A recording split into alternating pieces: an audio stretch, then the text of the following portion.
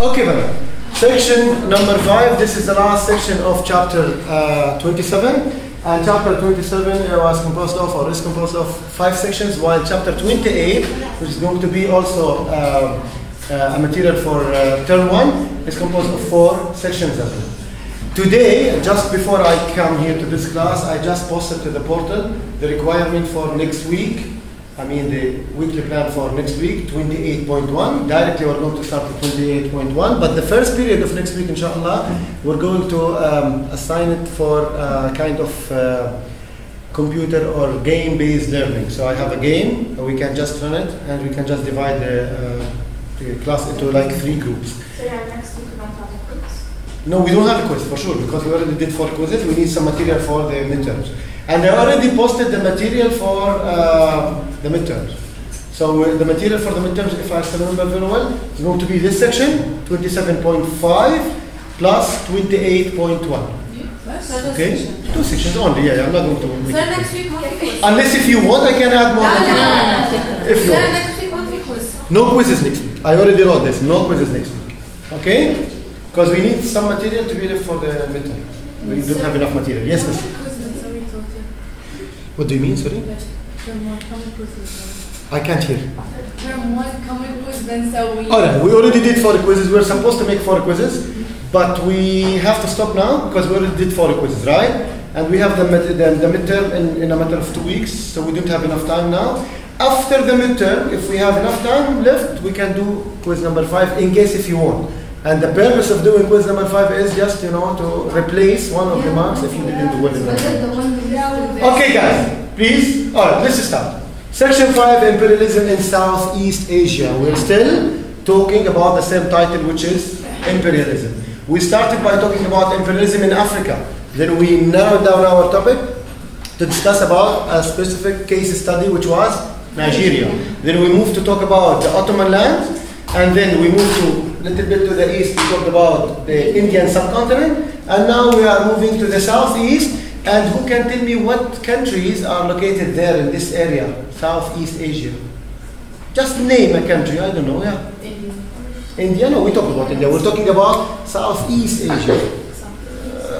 Not little, no. Yes, other than India, because we already discussed India. Yes, miss? India and Pakistan are like, no, one land. Yes? Philippines, exactly, Philippines. China is far east, actually, it's not southeast, it's just far east. Yes, anybody please, guys? Anybody? Yes? Nepal, part of it, yeah, okay. What about Indonesia? Indonesia, bravo, okay. Malaysia, Indonesia. Have you ever heard about a country called Burma? Yes. Alright, before it was called Myanmar. Alright, we are going to talk about it. As you said, the Philippines, what about, yeah? Vietnam, Cambodia, Laos, Thailand, all these countries, alright? So, still the main cause or the main motive, which is the demand for the products. Still, it's more about economy. So demand for Asian products drove Western imperialists to take possession of Southeast Asian lands. Now there is something common between all the lands or the countries here in this area. We're going to see the map later on, but let's just do the introduction. The greedy Europeans, remember when we talked about Ottoman land and then we moved to talk about subcontinent, Indian subcontinent? We always say that human beings are greedy in their nature. The more they have, the more they want. Alright? So, it's not enough for Europeans to take over Latin America and North America after Christopher Columbus discovered the new land. It wasn't enough for them to take over Africa. It wasn't enough for them to take over the Ottoman land. It wasn't even enough for them to take the jewel in the crown, the Indian subcontinent. They are greedy in their nature. Okay, we're human beings at the end of the day. We're greedy. So, they just moved to take the last part of the world, which is Asia or Southeast Asia. Wouldn't they stop in Africa? They would rather continue to other places in the world. And now we're talking here about the southeastern part of Asia, which is called or referred to geographically as the Pacific Rim. So, what do we mean by Pacific Rim? It has something to do with the Pacific Ocean. So these are the countries that border the Pacific Ocean. What do we mean exactly when we say border the Pacific Ocean? They are in coastal lines that They are?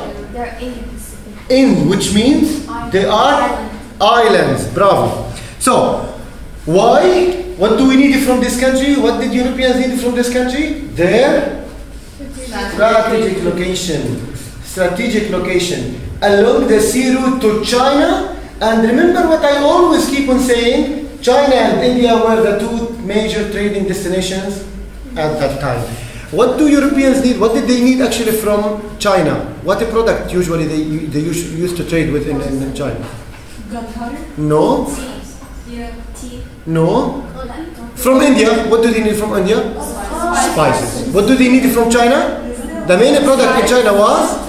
Textile. Silk, exactly. The silk, exactly. So the silk from China, spices from India.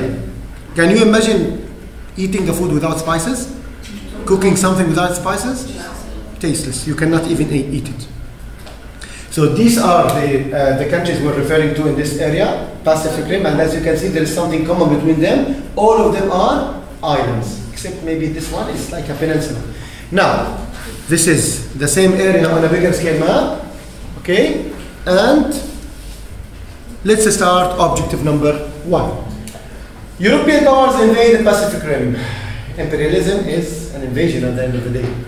So, European race to claim Pacific Rim. Race because everybody, not only one European country, most of the strongest European countries at that time rushed to take over this area, the same as they did when they rushed to Africa or for Africa. Lands of Southeast Asia that border the Pacific Rim are formally recognized as the Pacific Rim countries. Dutch, British, French, Germans, all these countries, and remember here I'm talking about the Dutch and not the Deutsch. There is a big difference. Dutch are Holland, Netherlands, Deutsch were Germans. Claim parts of the Pacific Rim. What did they do? Mainly they established trading posts. Why trading posts? Because these countries were islands. So they have longer coastal areas. So they can consider most of these lands are ports, okay, harbors. The land there was also perfect for a plantation. Why do you think these lands there were perfect for plantations? They're tropical. Tropical, exactly, due to the strategic location. Tropical, they receive, you know that tropical countries receive lots of rainfall in summer. And this is why when you go to these areas, you find different types of fruits. We don't have these fruits here. For example, the papaya. We don't have it here. Or dragon fruit, they call it. Mazboot. Banana. Fi banana, but different type of banana. That's the same as banana we have it here. Okay, still it's the same as there is other type. Where does most of the banana come from? Philippines. Philippines, exactly, or Ecuador sometimes. So, and still it's like, you know, tropical. All right. Now, we're going to study about 3 examples of 3 major superpowers, European superpowers, the areas they took in Southeast Asia, and their effect. How did they influence these areas? So we're going to start with the Dutch.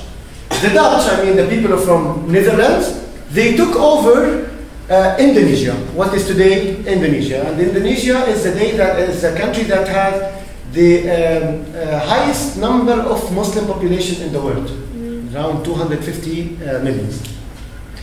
And they took over Indonesia in which form of control?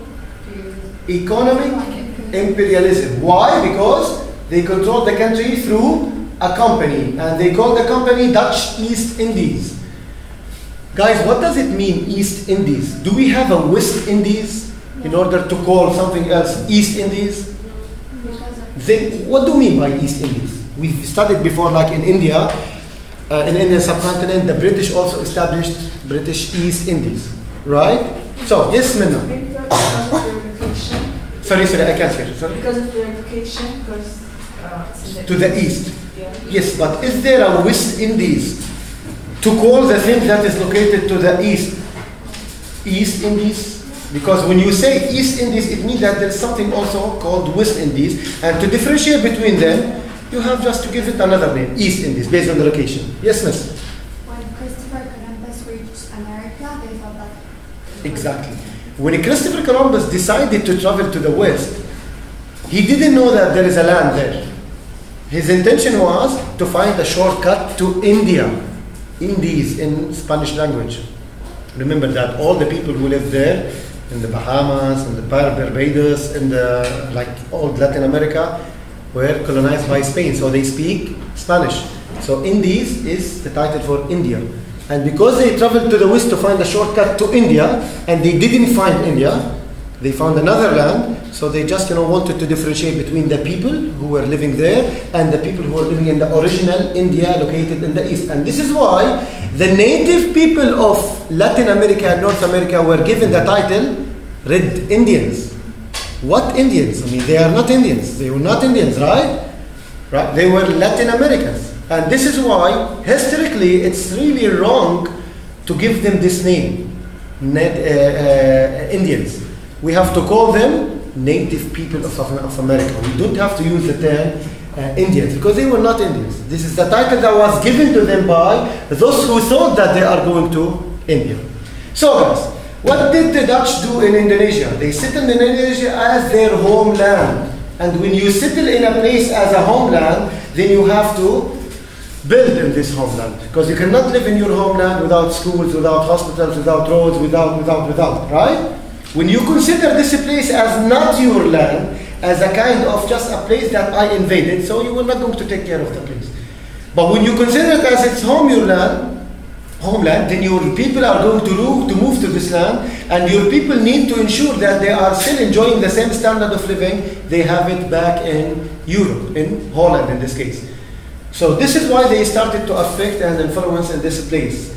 So different from the British who lived in India but retired back at home, which means that this is the direct and the indirect methods of management we studied about in section 2. The Dutch established a rigid social class system, caste system. Remember the caste system. This caste system was based on this triangle. Oh my God. Thank you, chemistry teachers, physics teachers, or math teachers. We're always suffering from the scientific topics, guys. Okay. Too much writing, something like that. You keep on writing, I guess, right?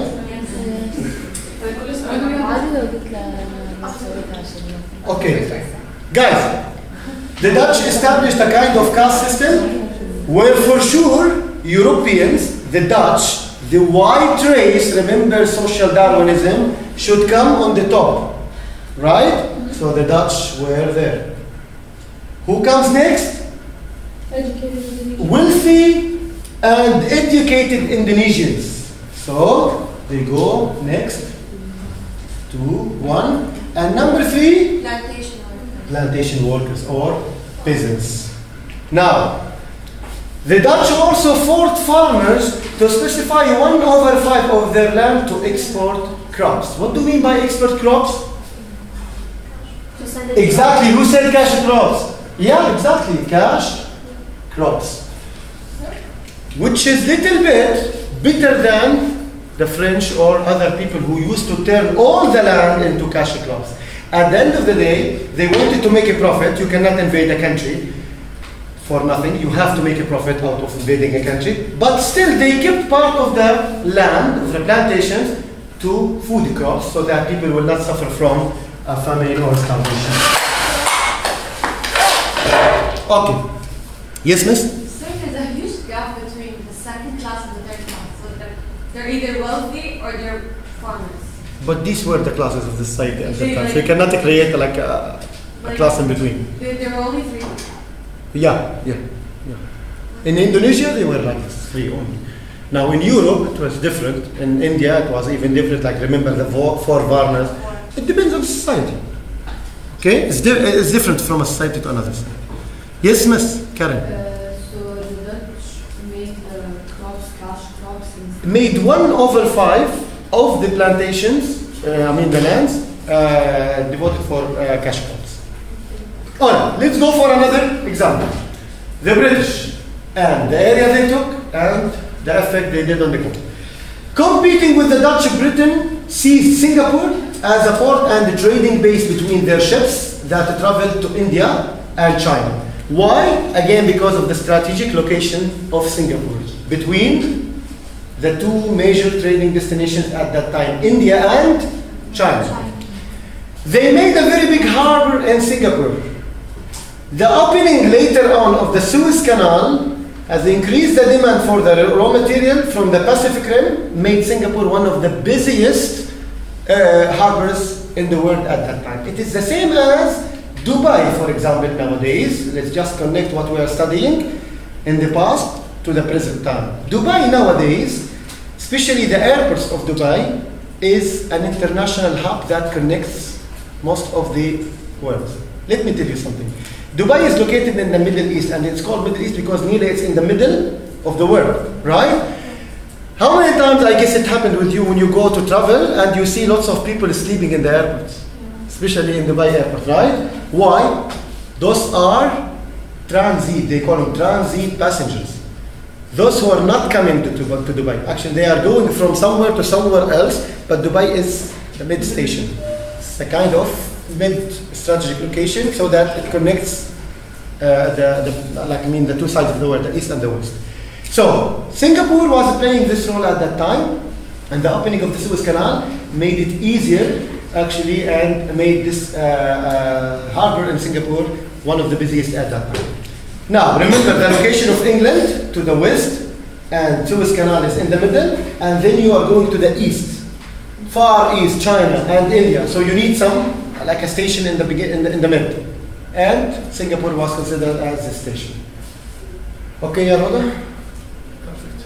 You got 15 out of 15. Perfect. Well, I don't know if you were cheating or not. Sweet, yeah, exactly. So she wasn't confident about her mark. It means that you were cheating. No. You cheated from Nama? No. From yeah, I know that you're Yeah, I good. focus in class. Yeah, no doubt. Okay, guys.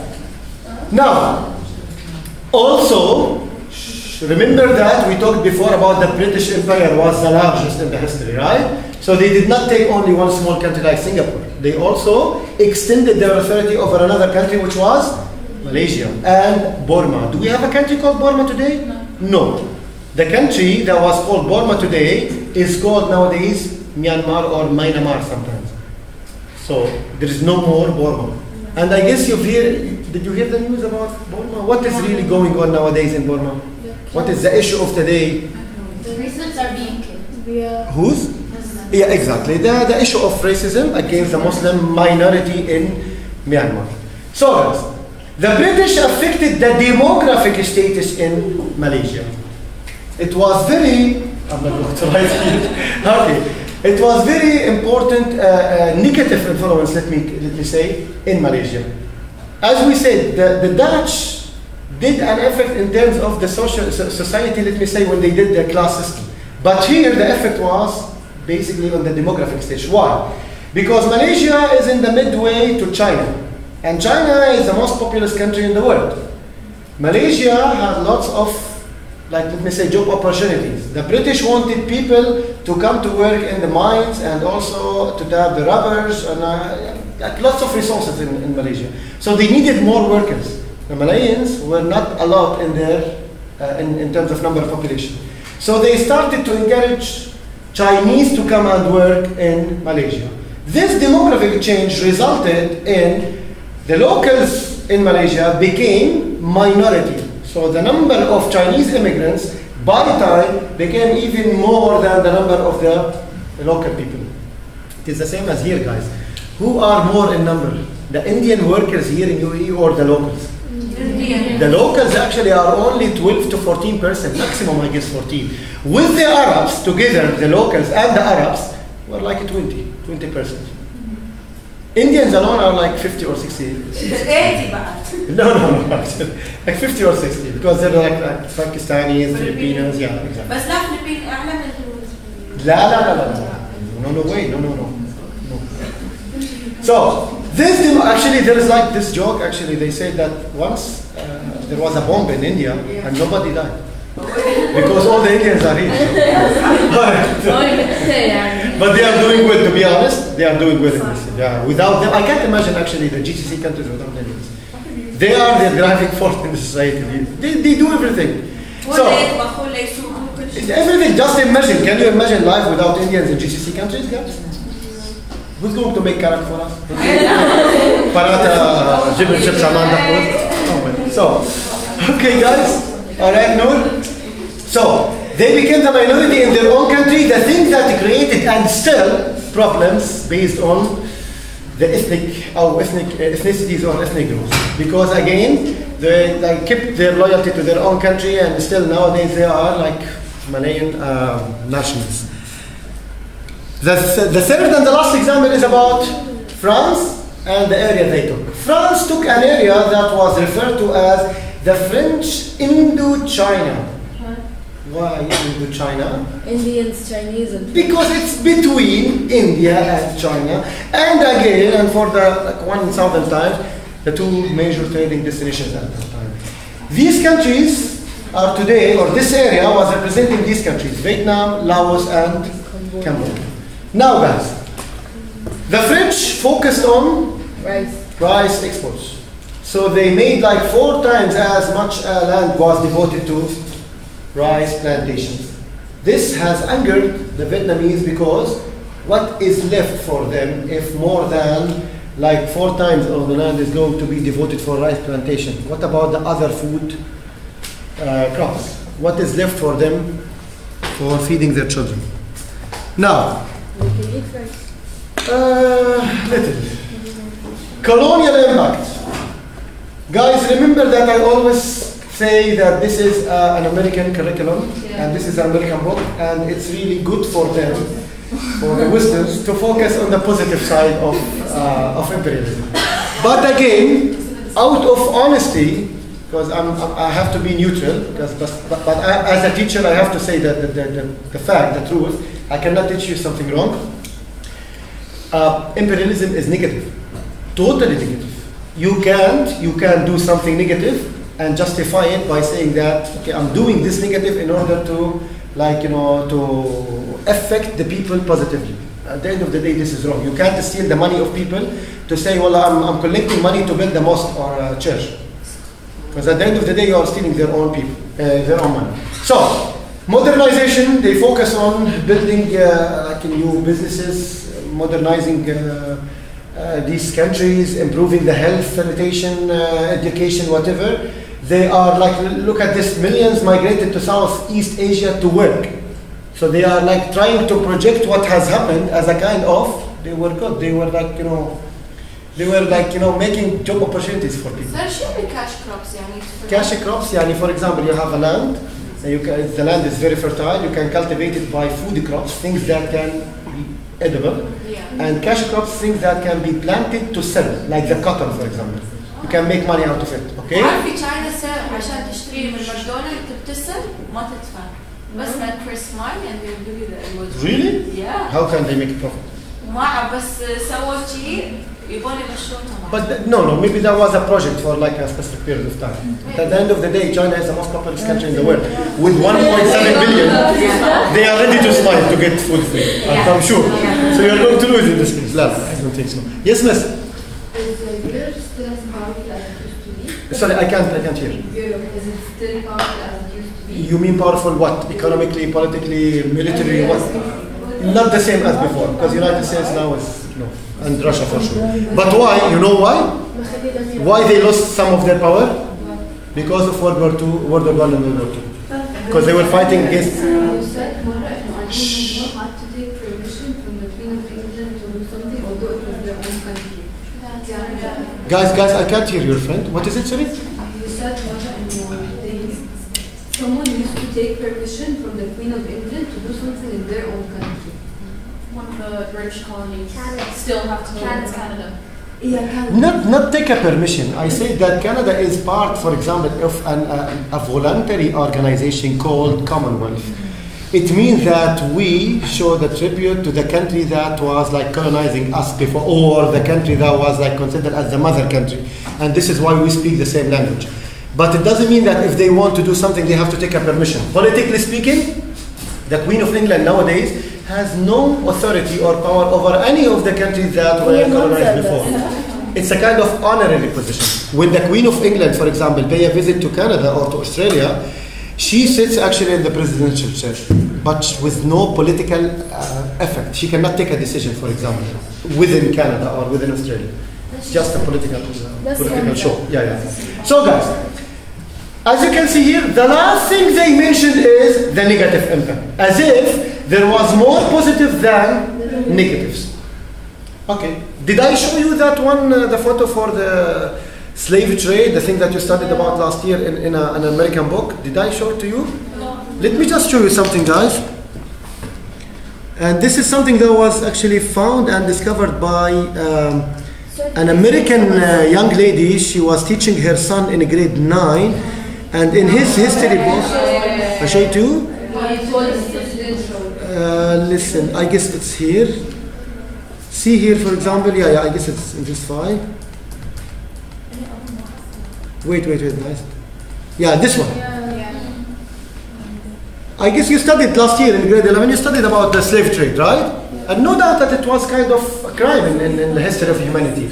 See here, referring to the slave trade that has happened between the 15 and 1800, it brought millions of workers. And the lady was making fun of this. I mean, we was real hard workers, wasn't we? And then she said, millions of workers, not it announced, okay, workers apply wages. Yeah. So it's a kind of, okay, we were doing a favor for the Africans by giving them job opportunities in America.